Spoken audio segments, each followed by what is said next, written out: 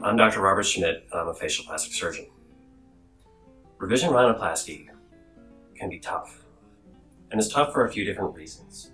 When someone has had nasal surgery before, either for cosmetic purposes or because they had breathing issues, you always want everything to turn out as perfectly as it possibly can. But sometimes the techniques that were used in the past, we've learned that there are better techniques. And sometimes just for whatever reason, the surgery doesn't take, either from scar tissue or just the stars didn't align correctly.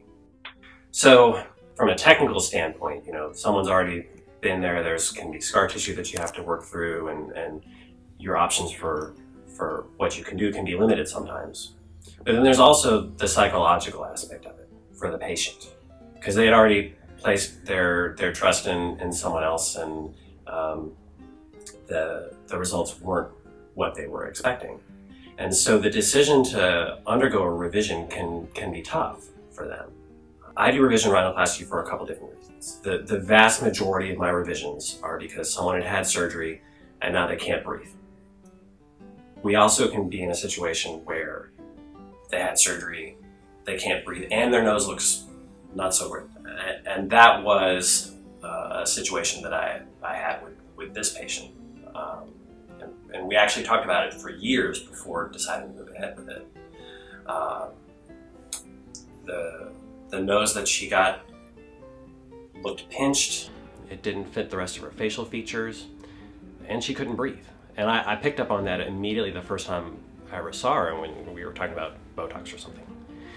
And we talked about it off and on for a series of years before deciding to go ahead with it. And I had an honest conversation with her saying, look, I think I can help you, but there's a chance that it's not going to end up the way that we would want.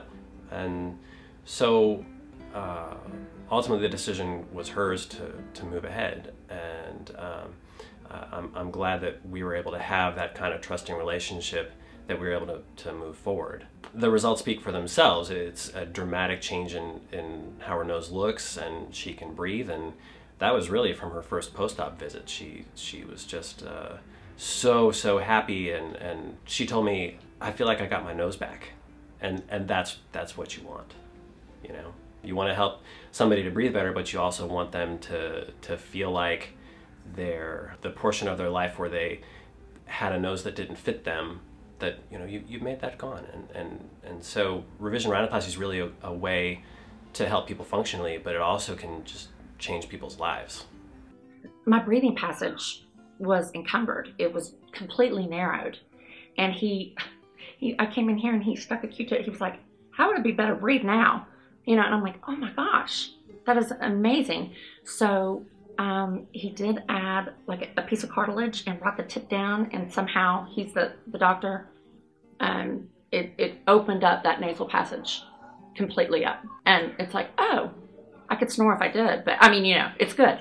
So it's just, and I came in knowing, girls, the other thing I did, he's done two things. I had my eyelids done because I have the deep set eyes, and my eyelids, getting with age, looking too heavy. So that's what he originally did. And now I would follow him across the country or something. He's that good. And there's like no down care. It was just, I don't want to say it was easy, but I went in with the nose job thinking, oh my gosh, this is going to be hard. I came in, no bruising, hardly at all. So, yeah. I'm Dr. Robert Schmidt, and I'm a board-certified facial plastic surgeon. I can't wait to start our relationship together.